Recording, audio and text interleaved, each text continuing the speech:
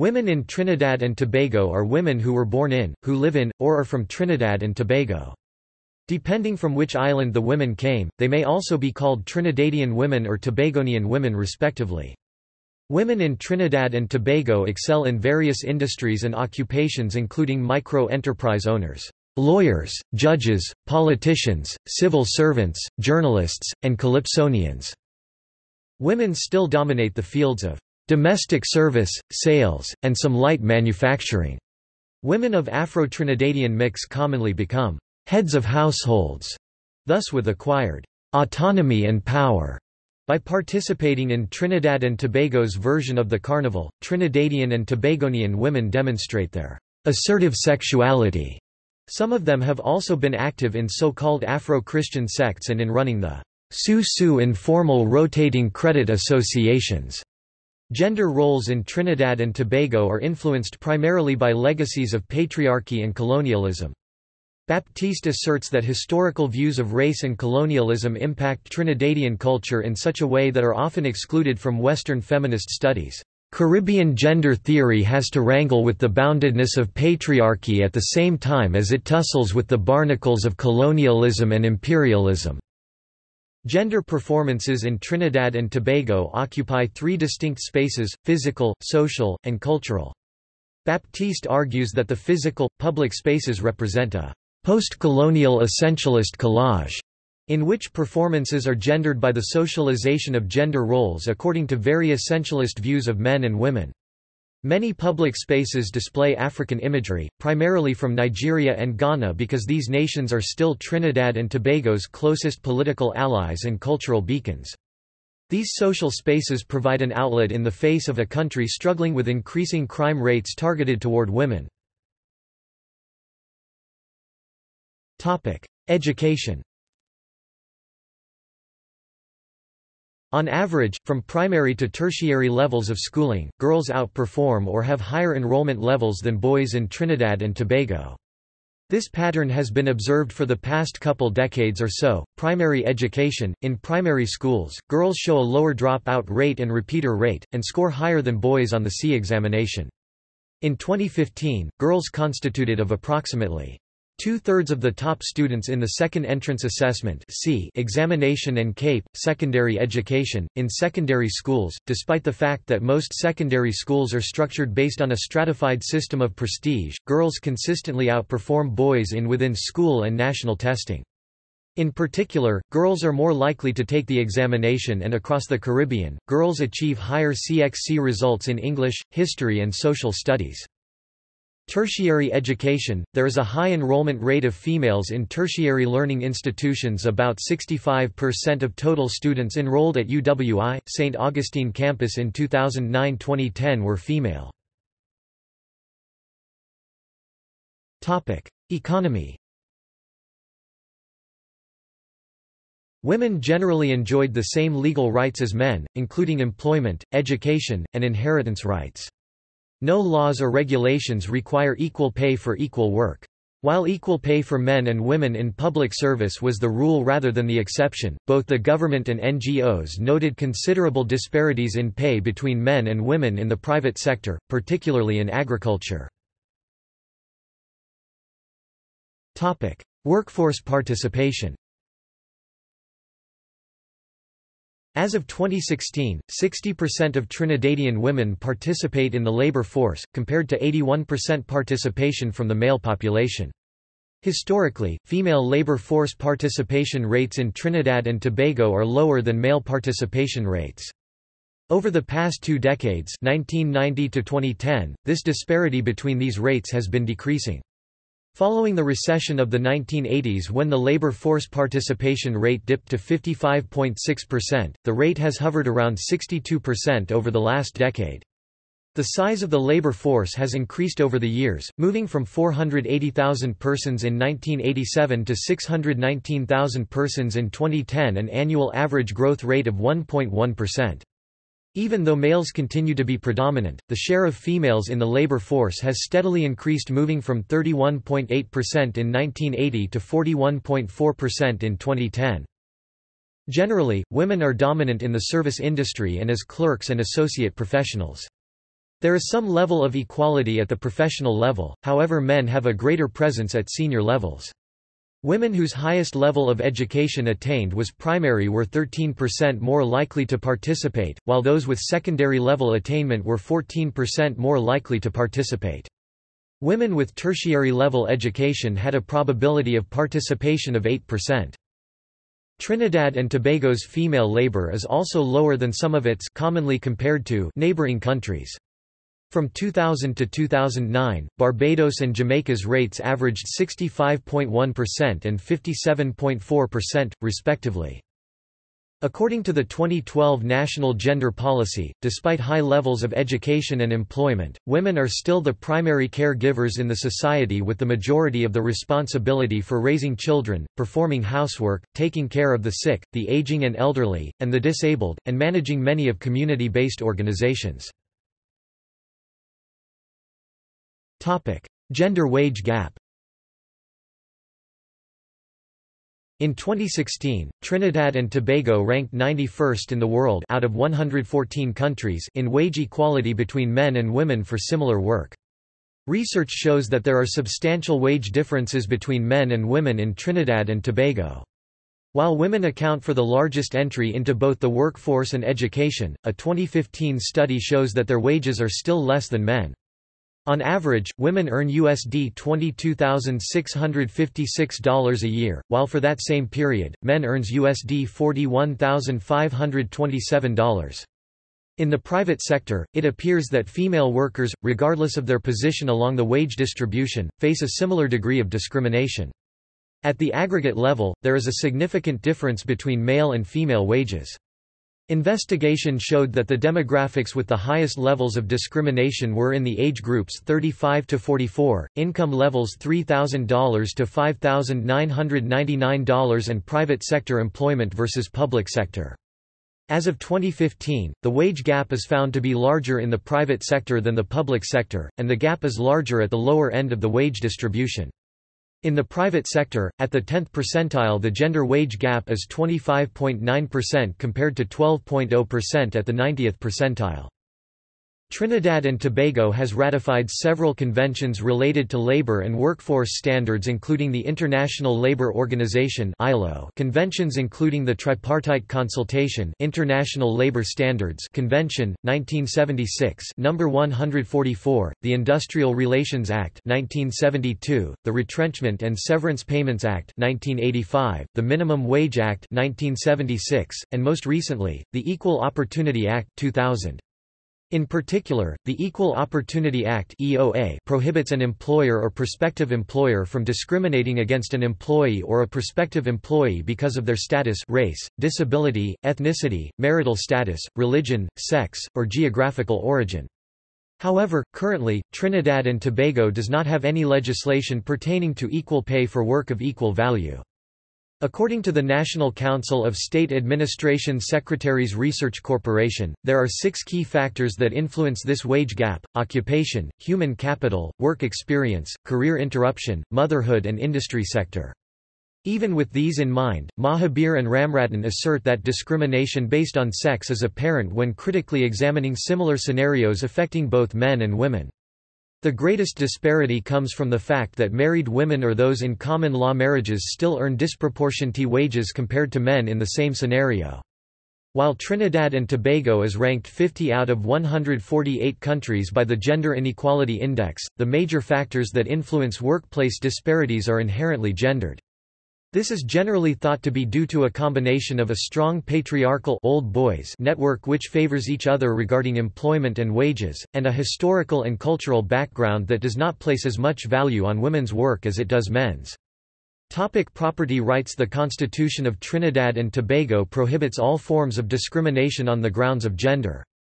The Trinidad and Tobago Succession Act was passed by Parliament in 1981 and legislation on property rights was also passed, revising provisions on real property and women's property rights. As such, the Government of Trinidad and Tobago affirms women's rights to property ownership. Although there exists no legal restrictions to women's access to land tenure, Trinidad and Tobago still has a gender disparity of distribution of land ownership, with some studies indicating that only 14% of private land owners are female. It is suggested that this is predominantly male-dominated due to the customary regimes like patriarchal inheritance practices. Prostitution and sex workers' rights. Under the Sexual Offences Act, prostitution is illegal in Trinidad and Tobago, and those found guilty of an offence are liable of up to 5 years imprisonment. This includes person that lives wholly or in part on the earnings of prostitution and those who are aiding, abetting or compelling the prostitution. Authorities continue to monitor, investigate, and prosecute major operators believed to be engaged in soliciting for prostitution. Family. Cohabitation. Common law relationships. Cohabitation is legal, and common law relationships can be found to be legally protected under the Cohabitational Relationship Act of 2000. The Act empowers the court to make orders for maintenance for a common law spouse as well orders in respect of their rights to property provided that the common law relationship has lasted for at least 5 years, or there is a child or children of the relationship, or the party has made substantial contributions to the common law relationship. Under the Cohabitational Relationship Act of 2000, after the death of a common law spouse who has left no valid will, the surviving common law spouse or cohabitant is entitled to benefit from the estate of deceased once they lived with that person in a common law relationship for at least 5 years immediately before the deceased died. The surviving common law spouse is entitled to benefit from the estate of the deceased in the following ways. Where there are no children and no surviving legally married spouse, the common law spouse is entitled to the whole estate, or where the deceased has a child or children and no surviving legally married spouse, the surviving common law spouse is entitled to half of the estate, or where the deceased has a surviving legally married spouse, the surviving common law spouse is only entitled to a portion of the deceased's estate acquired during the common law relationship. Marriage. As of June 2017, the legal age of marriage in Trinidad and Tobago is 18. Prior to 2017, 4 acts regulated the age of marriage in Trinidad and Tobago, leading to a number of inconsistencies. The Marriage Act of 1923, which governs Christian and civil marriages, set the minimum age of marriage at 18 years but allowed exceptions on religious grounds. The Muslim Marriage and Divorce Act set the minimum age of marriage at 12 for girls and 16 for boys. The Hindu Marriage Act set the minimum age of marriage at 14 for girls and 18 for boys. The Orisha Marriage Act set the minimum age of marriage at 16 for girls and 18 for boys. In May 2016, child marriage was the subject of heated debate after the Inter-Religious Organization (IRO) suggested that the country's marriage laws should not be amended, despite allowing girls as young as 12 to get married. In January 2017, the Attorney General Faris al-Rawi announced a bill to harmonize the country's marriage laws and raise the legal minimum age of marriage to 18 years old, without exception.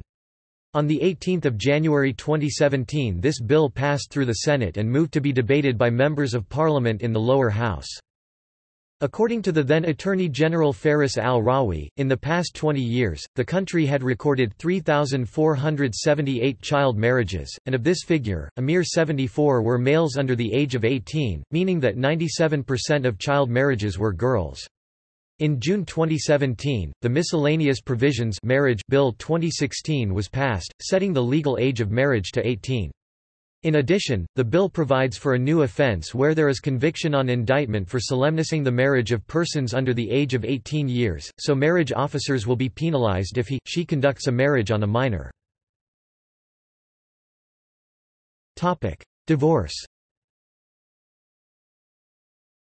Divorce is able to be granted to couples after at least 1 year of marriage, though there are exceptional circumstances under which the court would entertain a petition within a year of the marriage. Either spouse may file a petition for divorce. Either spouse must either be a permanent resident of Trinidad and Tobago, or must have been a resident for at least 1 year immediately before the divorce petition is filed. There is currently only one ground for divorce, that is, the marriage has broken down irretrievably. Generally, to satisfy the court that the marriage is beyond repair, at least one of 5 circumstances must be proven to exist in the relationship: adultery, irreconcilable behavior, desertion of a continuous period of at least 2 years immediately before the petition is filed, separation of a continuous period of at least 2 years immediately before the petition is filed and your spouse agrees to get a divorce, and separation of a continuous period of at least 2 years immediately before the petition is filed. Spousal agreement is not necessary in this final instance. Parental rights, family law.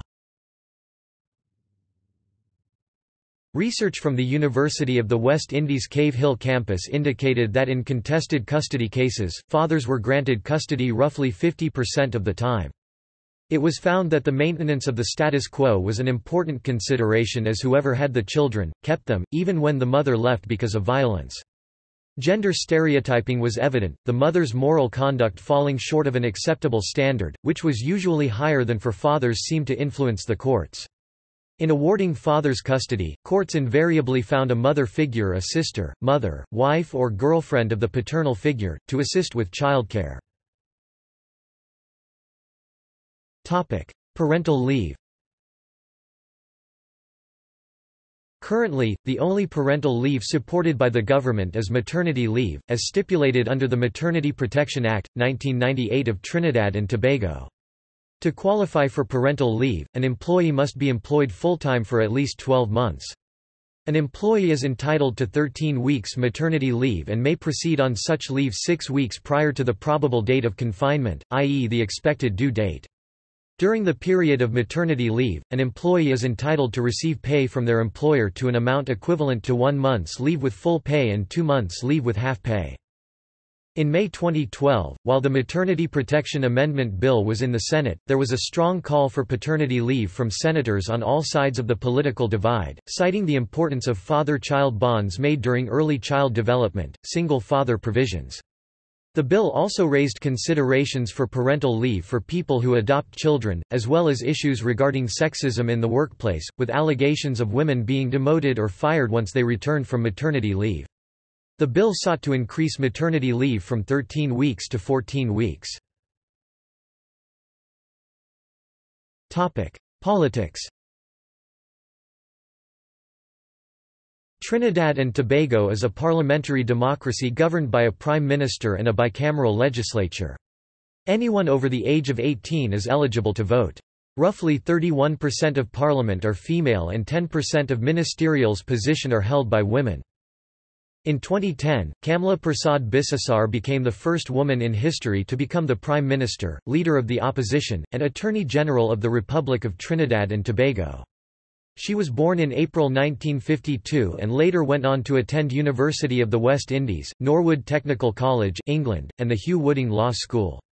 She was awarded a B.A. Hons, a Diploma in Education, a B.A. of Laws Hons, and a Legal Education Certificate. In 2006 she obtained an Executive Master's in Business Administration (EMBA) from the Arthur Lope Jack Graduate School of Business, Trinidad. Persad Bissessar went on to teach. After 6 years of lecturing she moved on to become a full-time attorney at law, and later in 1987 she entered political scene.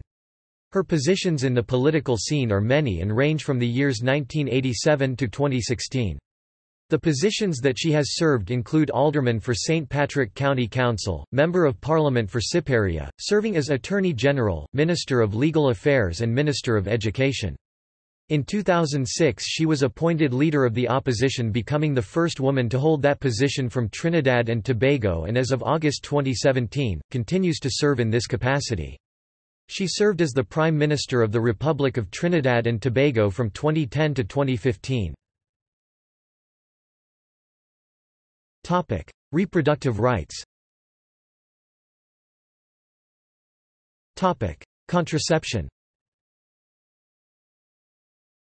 Contraception is legal in Trinidad and Tobago, and varying contraception methods for both men and women are widely available throughout the country, either through the government-run clinics under the Ministry of Health, organizations such as the Family Planning Association of Trinidad and Tobago, and private medical practitioners. Abortion. Under the Offences Against the Person Act, abortion in Trinidad and Tobago is illegal except in case of threat to the life or health of the pregnant woman. The punishment for a woman who has an abortion is 4 years in prison, and the punishment for a doctor or other person who performs the procedure is the same. Aiding in the process of finding someone to perform an abortion or other preliminary steps is also illegal and subject to a 2-year prison sentence. Although statistics on abortion in Trinidad and Tobago are not accurate, the practice is believed to be widespread. As for most of its Caribbean neighbors, unsafe abortion is the country's leading cause of maternal mortality, and a major cause of maternal hospital admissions. However, activism to introduce public policy and legislation that effectively address this aspect of women's reproductive rights and health is generally met with public outcry. The Roman Catholic Church has traditionally led the anti-choice movement, reacting forcefully and quickly to all calls for abortion law reform. The Church wields considerable clout in Trinidad and Tobago. It is the largest denomination with nominal members making up 29% of the population. 7 Central Statistical Office, Trinidad and Tobago. Population and Vital Statistics Report. 1999 Google Scholar. They are today bolstered by a number of other church-based anti-abortion groups, some from other Christian religions. While leaders of the Hindu and Muslim faiths have expressed opposition to abortion, several have noted grounds on which exceptions may be made, including threat to the mother's life, incest and rape. A 2007 national survey found that although almost half of respondents had an unfavorable perception of abortion, more than half of them were in favor of broadening the legal grounds for accessing terminations. Incest, rape and danger to a woman's life were cited as the most significant circumstances under which abortions should be permitted. The vast majority of respondents agreed that voting on abortion law reform by members of the legislature should not be based on personal beliefs. Notably, 74% of Catholic respondents were in favor of liberalizing the abortion law. Also significant is that the proportion of respondents expressing an anti-choice point of view rose with age. Violence against women. Age of consent. As of May 2017, under the Children's Act, the age of consent for sexual intercourse in Trinidad and Tobago is 18. Prior to May 2017, a child was defined as persons under the age of 16 years, and the Sexual Offences Act listed various offences for engaging in activities with persons under 16. Anyone who sexually touches a child under 16 can be liable, on summary conviction, to a fine of $50,000 and to imprisonment for 10 years, or b on conviction on indictment to imprisonment for 20 years. As a result, Trinidad and Tobago had a close-in-age exemption. A close-in-age exemption, commonly known as Romeo and Juliet law in the United States, is a law designed to prevent the prosecution of underage couples who engage in consensual sex when both participants are significantly close in age to each other, and one or both are below the age of consent. Depending on the situation, the Trinidad and Tobago close-in-age exemption may have completely exempted qualifying close-in-age couples from the age of consent law, or merely provided a legal defense that could have been used in the event of prosecution. The change in the age of consent from 16 to 18 created a need for the government to re-examine and change the laws related to the various marriage acts of the country. Rape, including spousal rape, is illegal and punishable by up to life imprisonment, but the courts often hand down considerably shorter sentences. The government and non-governmental organizations (NGOs) report that many incidents of rape and other sexual crimes were unreported, partly due to perceived insensitivity on the part of the police. One group, the Rape Crisis Society, stated that there were 229 new cases of rape reported during the year, in addition to 615 continuing investigations. Over 60% of its clients were between 12 and 26 years of age. Many community leaders asserted that abuse of women, particularly in the form of domestic violence, continued to be a significant problem. The law provides for protection orders separating perpetrators of domestic violence, including abusive spouses, from their victims, as well as for penalties that include fines and imprisonment. While reliable national statistics were not available, women's groups estimated that from 20 to 25% of all women suffered abuse. Citing a 10% increase in the number of domestic violence cases filed in the magistrates' court during the previous year's law term, outgoing Chief Justice Sharma asserted that domestic abuse was a detriment to the country's peace and security. In January, the Attorney General's office provided a domestic violence manual to law enforcement officials. NGOs charged that police were often lax in enforcing the law. The Division of Gender Affairs (DGA) in the Ministry of Community Development, Culture, and Gender Affairs operated a 24-hour hotline for victims of rape, spousal abuse, and other violence against women, referring callers to 8 shelters for battered women, a rape crisis center, counseling services, support groups, and other assistance. Sexual harassment. Although related statutes could be used to prosecute perpetrators of sexual harassment, and some trade unions incorporated anti-harassment provisions in their contracts, no laws specifically prohibit sexual harassment. Furthermore, both the government and NGOs suspect that many incidents of sexual harassment go unreported. Domestic violence and sexual assault. In Trinidad and Tobago, women and girls experience domestic violence, incest, rape and other forms of sexual violence and abuse to a degree that is staggering and almost commonplace. Domestic violence-related homicide are second only to gang murders as the leading non-medical related cause of death for women. In 2010, 940 reports of domestic violence were made to the police, 68.2% of which were for assault by beating. That same year, the police received 215 reports of rape, 22 reports of incest, 158 reports of grievous sexual assaults, and 278 reports of sex with minor females 14 to 16 years of age. Crime and Problem Analysis Branch, TDPs. The degree of sexual assault and harassment suspected to be higher as many incidents of gender-based violence are not reported. #Life in Leggings. Near the end of November 2016, the hashtag Life in Leggings began circulating on Caribbean social media. Within the thread were countless tales of the sexual harassment and sexual and domestic violence that women in the Caribbean experience on a daily basis, from casual everyday street harassment, workplace sexual harassment, to explicit accounts of sexual abuse of girls, victim shaming and protection of male abusers through a conspiracy of silence.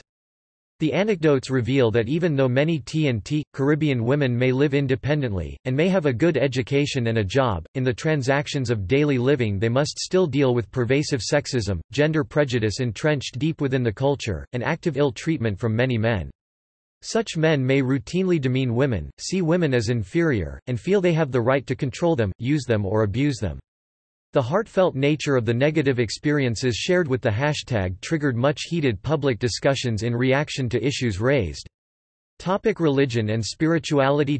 Cultural spaces and Islam. As far as cultural spaces are produced, Trinidad and Tobago has a large interconnected Muslim population that showcases the duality of public-private spaces. Scholars point to the contrast in which Muslim women within the country perform gender in order to express self-empowerment. Many of these women do not identify as feminist due to the conflicting nature of Western feminism in relation to the historic patriarchal influence of Islam. Baptiste and other scholars point to expressions of piety from Muslim women to expose the monolithic narrative that all Muslim women, even those living within the Western world, experience oppression due to Islam. In fact, Baptiste argues that an uncritical adoption of hegemonic feminist theory leads to the reproduction of somatic norms within the culture.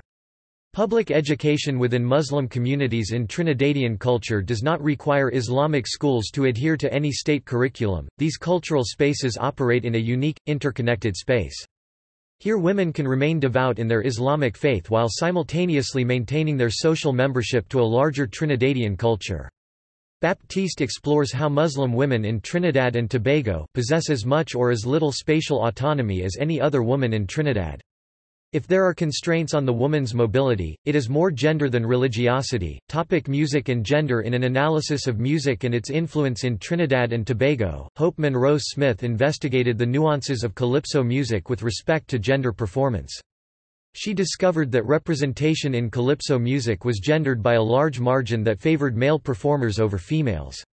Smith presents the historical context of public ordinances that forced the female influences on the culture underground. This resulted in public performances of calypso being co-opted by middle-class businessmen who charged a set admission price. Public performances by women were seen as uncivilized, and Smith asserts social workers saw it as their duty to subdue the performances of these lower-class women. While male calypso performers were revered, the female performers were mocked and given names not unlike Jezebel that roused suspicion of the female's character.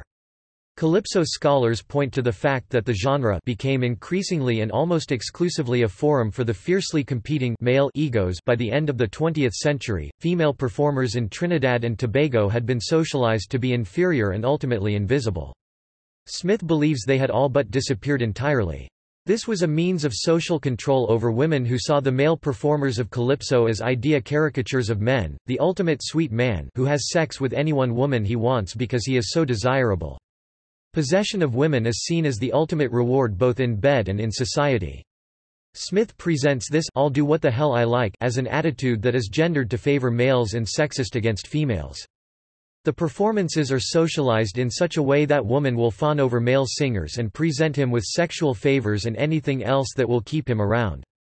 Smith's final assessment is that music in Trinidadian context takes a very significant place alongside larger political projects and concerns.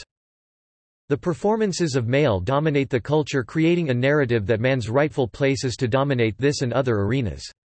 Just like in calypso music, man's domination of women is a cultural experience that socially controls woman's position in bed, in family, and ultimately within Trinidadian society.